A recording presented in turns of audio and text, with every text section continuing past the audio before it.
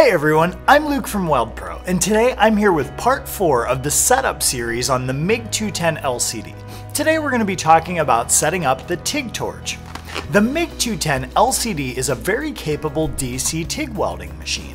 The new interactive TIG menu makes setting up and running this process very easy. To get started, let's talk about shielding gas. The included air-cooled torch has a blue hose with a fitting on the end of it. This will thread into the flow meter that came with your machine.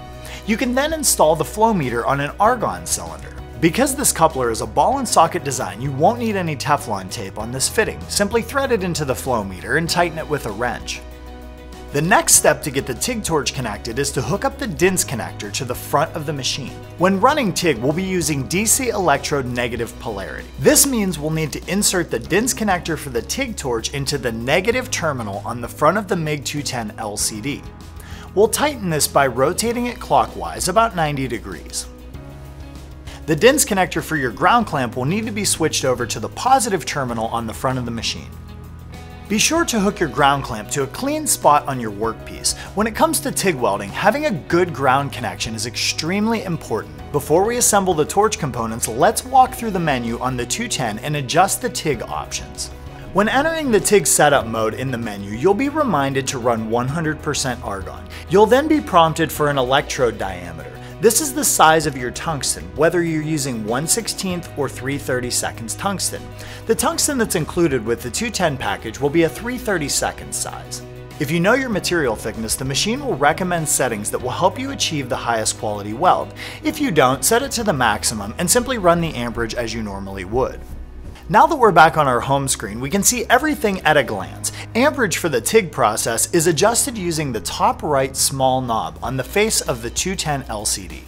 Because this is a lift-start TIG process, there is no foot pedal or trigger switch. Next, let's go ahead and install the consumables in our TIG torch. Begin by disassembling your TIG torch. You can leave this collet body installed. The second step is to insert the collet in the back of the torch body so that it seats into the collet body. Because we'll be starting off with a fresh tungsten, we'll use a long back cap.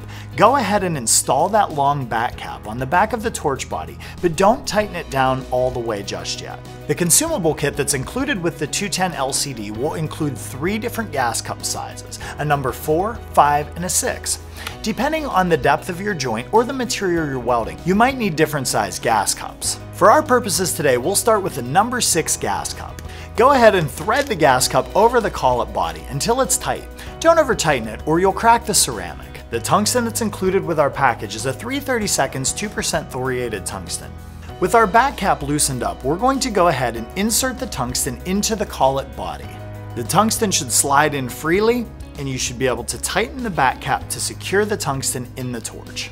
The last thing we'll do to get set up for TIG welding is to check our gas flow rate. We do this by ensuring our gas bottle is on and we open the gas valve on our TIG torch. This will initiate the flow of gas to the torch and you'll see the flow meter ball move.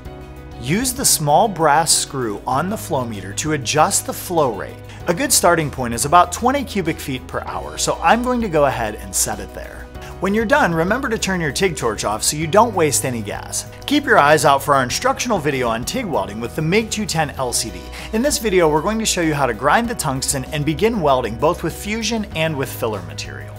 If you have any questions or comments, don't hesitate to leave them under this video or reach out to our friendly customer service team 9 a.m. to 9 p.m. 7 days a week.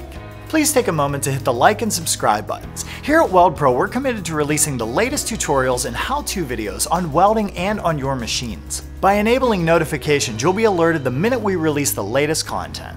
Thanks again for tuning in, and from all of us here at Weldpro, we can't wait to see what you build with your brand new MIG210 LCD.